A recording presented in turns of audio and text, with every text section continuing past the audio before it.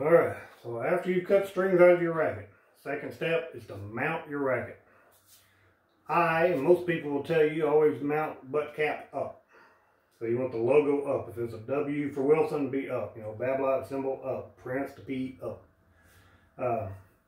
That's just a good habit to get into. Yonex, obviously, that's Yonex. Hope you can see that.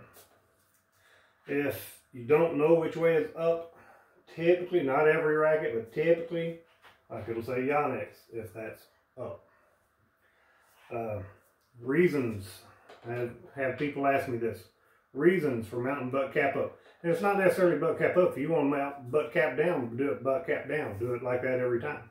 But you want to do it so you're consistent. So that you string every racket the same. That way, every time I string a racket, I always start the same side. Always finish the same side. I always have the knot on the same side. Knots down here, finish on the same. You know, everything is always the same. If you get a racket like some of the, Pure Arrows, some of the older ones, where you had to, a lot of rackets will be designated, you know, start here, starting not here. And you could only string it one way because the strings had to lay in the grommets a certain way. So if you always mount the racket exactly the same every time, and typically, if it's butt cap up, that start, if it's and I've known some Prince rackets that have done the same thing, that start will always be over here, typically.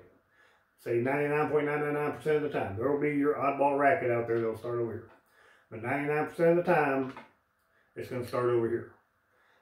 So if you always start at butt cap up, you always start your racket, or mount, start butt cap up, start the racket the same way, that starting spot will always be in the same spot, and you don't ever have to, oh crap, I've strung that one wrong because I had it upside down. I will tell you, if I get one in and they have the butt cap that's in the wrong way, if I can, I will flip it around. But most times, it's very rare that that ever happens.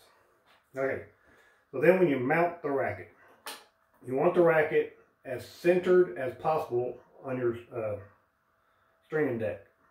So me, I do the sides, and you'll notice that's still loose. I do the sides, and you just want them to touch. You don't want pressure. And I kind of gauge where it's at by how much distance is here, how much is here. And to adjust that, I'll loosen this one and tighten that one. Okay, so loosening over here, tightening over here, and that's making the racket. I hope you can see it. So, oh, what's the wrong way? But that's actually pretty centered. Where I had the racket was down here. And I hope you can see it. I'll loosen this one and tighten that one. Can you see the racket slide? So that's what I'm doing. I'm trying to slide the racket back and forth with that. So anyway, when I get it fairly well centered, I just want them, again, to touch. Pull these in. You don't want them to pull the frame. You just want them to touch, and maybe just a little. And when I say a little, I hope you can see the knob here. So that's touching. That's all I did. Okay, that is as tight as I'm going to make that. Touch and that. Okay, and same thing here. Touch and that. And that's it. I'm not going to crank down on it. I'm not one of those guys you see having used, unless if you ever wonder why there's a wrench hole here. And so if people over tighten their racket, you can use a wrench and crank that off and get your racket off. Anyway, that's video number 2. That's just mounting the racket. All you need to know about mounting the racket.